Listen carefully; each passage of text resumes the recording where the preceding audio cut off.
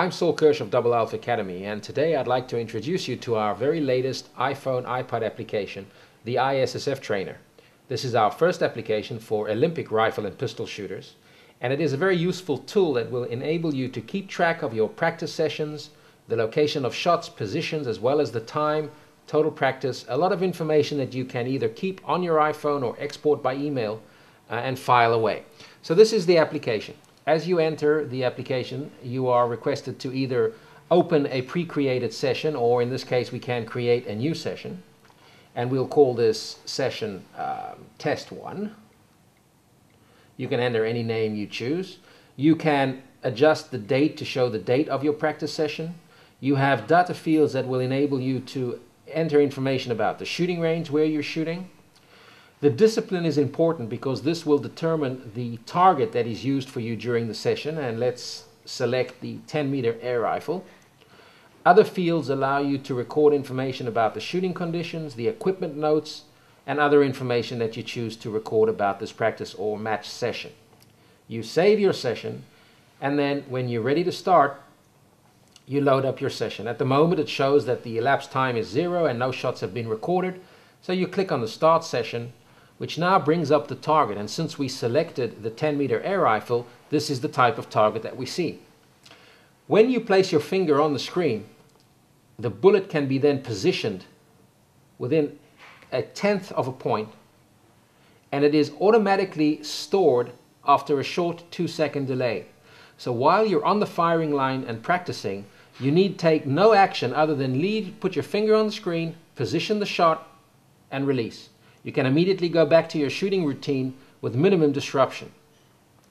Each shot that you position on the target is then recorded. As you can see, the shot counter progresses. The middle clock shows you the time that that particular shot took, so it starts running anew each time you position a shot. The right clock shows you the total elapsed time of your practice session. And as you position further shots, you progress through the practice and create the group. If you've made a mistake and you'd like to go back to adjust, you can do that. I can reposition shot number 6 and then go back, and it's waiting for shot number 7. I can position shot number 7 and automatically continue. The target displayed is only the 8, 9 and 10 rings because that's usually what we need, but should you wish to or need to position a shot further away from the center, you can zoom out, position your shot as far out as you need to, 4.4. That would be bad, but there you go. And now you progress to shot number 9 and you can continue. The type of target and the size of the bullet hole created is determined when you select the discipline that you're training.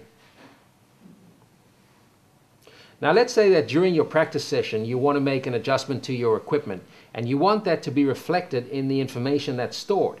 Well, at any time you can go to the notes and enter a note about some kind of modification that you decided to do. Let's say lower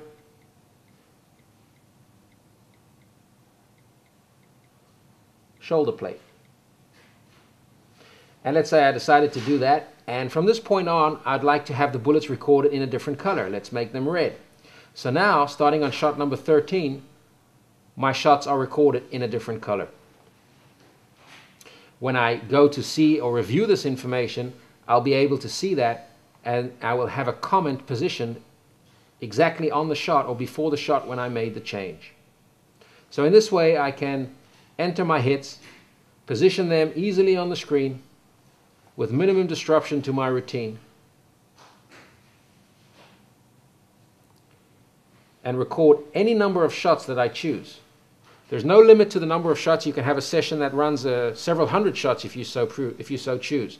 Now when you're finishing recording these shots, you can go back to the summary, which will show you the elapsed time of your practice session, the average time for each shot, number of shots recorded, the score, which was 189 out of 200, 195.1 calculated in tenths of a point. You can view the history of the shots from the last shot all the way back to the first. And of course you can go to the review display, which then lets you review your practice session. And you can select here how many shots you wish to see on the screen. You can review your session one shot at a time, which will then give you a playback shot by shot of what you fired. Each shot displayed will show you its position as well as its value and the shot time, the amount of time that shot took. If you'd rather see groups of 5, you can change that. And now you can review your session in groups of 5. The display will zoom in and out based on the size of the group and how much space is required for the display.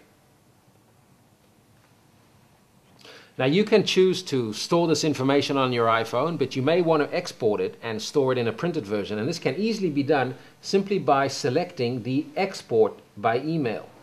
When you select export by email, you will enter an email address, and these email addresses are stored in the application for repeat use. You also have to enter the number of shots that you wish to be recorded on each target.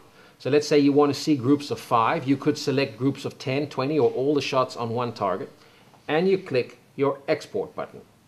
When you do that, the system will create an email which is then sent to the email address that you selected, and on this email summary you will see the information about the session you created, the date, the time, the range information, the type of practice that you were doing, and you will see in groups of 5, because that's what we selected, the shots recorded, what their value and direction were. In addition, you will have a time analysis which will show you in steps of 5 seconds how many shots were recorded. Between 1 and 6 seconds there were 12 shots with an average result of 9.9. Between 6 and 10 seconds there were 3 shots with an average result of 10.3. Of course, none of this is realistic because I was entering the shots faster than you would if you were truly shooting, but this information here will allow you to view and analyze what speed and what rate of fire produces the best result for you. It'll also give you a graphic display of the shots as they were recorded. And you can see that here the shots become red because at that point in our practice session we made an adjustment. And you can see that after shot number 12 there's a note, lower the shoulder plate, and the color changed to red. So you can always note that from this point on you've made that adjustment, and the shots are then displayed in a different color. And you can use several colors during one practice session if you're making various adjustments.